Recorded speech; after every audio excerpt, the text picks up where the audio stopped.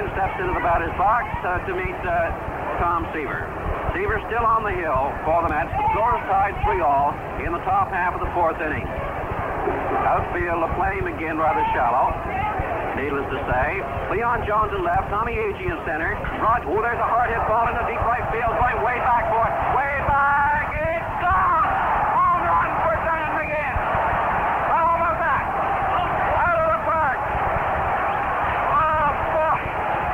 370 feet away. The entire dugout. The mayor of Montreal, Charles Brossman, John McHale, all of them standing up and applauding Dan McGinn. Said he knew that one off Tom Seaver and puts the Expos into the lead. Well, who would have wagered, and we don't want to wager on baseball, that the first Expo to hit a home run in the 1969 season would be a pitcher? Dan McGinn. Staub is 1 for 2 with a couple of walks, a run scored, and an RBI today.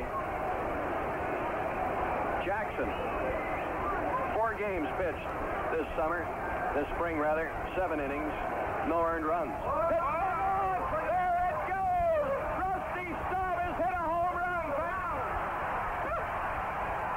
Over the right center wall, 385 feet away in front of the scoreboard. Rusty Staub hits number 1. Big Orange did it.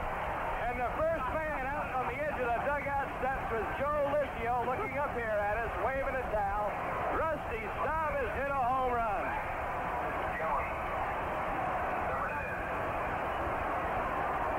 Boy, he laid into that pitch. No doubt about it. 1 out. Expos batting here. Top of the 8th, leading 8-6. Here's the pitch, swung on.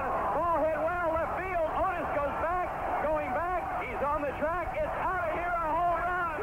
Coco Laboy with a 3-run homer.